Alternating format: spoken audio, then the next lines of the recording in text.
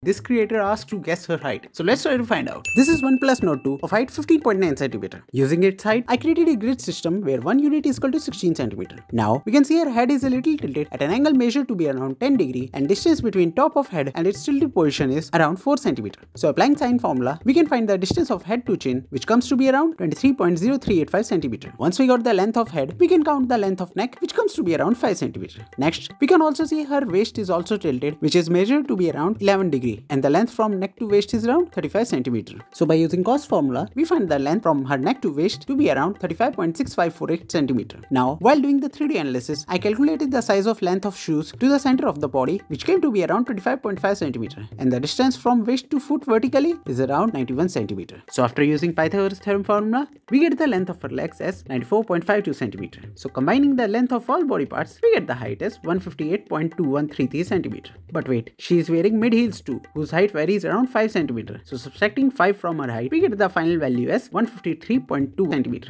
which is around 5 foot. So the height of the girl can be around 153 cm or 5 foot.